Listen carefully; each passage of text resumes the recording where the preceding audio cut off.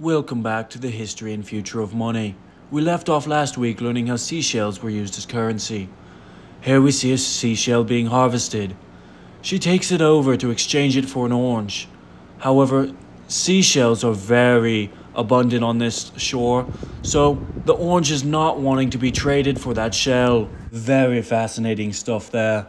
Now we're going to go to a jail. We're going to see how the currency trading works there with this prisoner who loves his orange. It's a nice looking orange you got there. It is. This is an even better water bottle. You want to maybe... I'll take that orange off your... Oh! Sorry. You keep your hands off of my orange. That orange is nothing. The orange is priceless to me. I'll give you this nice water bottle for that orange. Come on. Give it to me. I could use a hat. You're not getting my hat. I could use a I hat. want that orange and you're taking this My bottle. hair keeps getting in my ass. I could really use a hat, buddy. Here we see that the trading doesn't work because not everyone values a water bottle the same as an orange. We must find something that is the middle ground that every prisoner likes. It's a nice orange. Mind if I take it and give you this fine water bottle for it?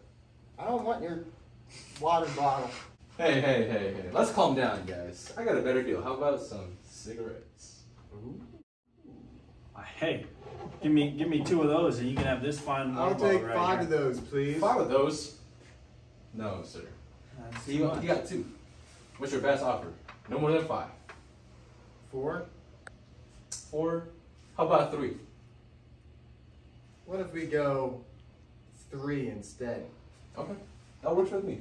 In this we see that the cigarettes, or cigs as they call them in the jail, work as a currency. The prisoners all value the cigarettes the same, and because they're highly divisible, they're portable in the box, and they can last and be traded later. It is a very good currency. This is why something like grass would not work out very well in the real world for trading, because you could just mow the money. We also learned that seashells will not make a very good source of money because they can be found in the wild.